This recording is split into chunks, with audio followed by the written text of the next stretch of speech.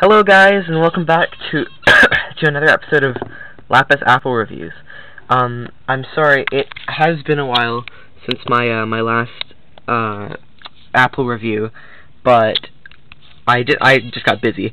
But I made this new background. It says Lapis Apple Reviews for my channel, so that's pretty cool. I hope you like the new background. This will be on for all of my future videos. And today we're actually going to be changing things up a bit, because we have this orange. So I've never actually reviewed any citrus fruits before, I don't think. But yeah, so this is episode 3. It's an orange. This orange, I had one just like it. This isn't the one I had, obviously. But they're pretty good. As far as oranges go, you know, I mean, it's a pretty good orange. It has this weird, like, thing at the top, though. But yeah, so, like, I don't know what to say. It's just basically a normal orange. But it's probably not as good as, like, a nice red, juicy apple. Way better than a disgusting green one.